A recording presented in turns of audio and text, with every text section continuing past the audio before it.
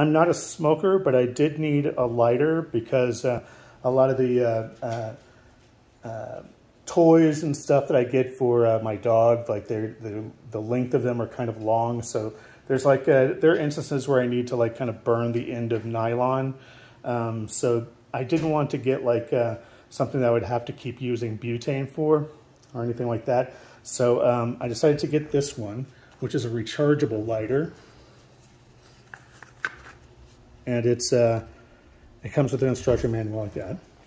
But it's really cool actually. So it's this really nice, it's a good sized lighter. It's just like a regular lighter, and it opens up like that, and then this blue light comes on like that, and then you press the button to ignite it like that.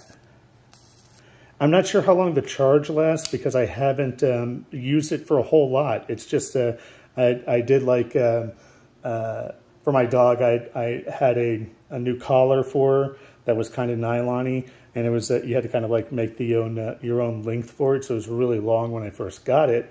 So I cut it, and I used this to actually kind of burn or kind of melt the ends of it so it'd be the right fit. Oh, there's my dog right there. There was her nose.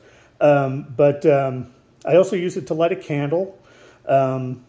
If you do have candles that kind of are deep, this is not the right lighter for you. But if it's like deep in a jar, I mean.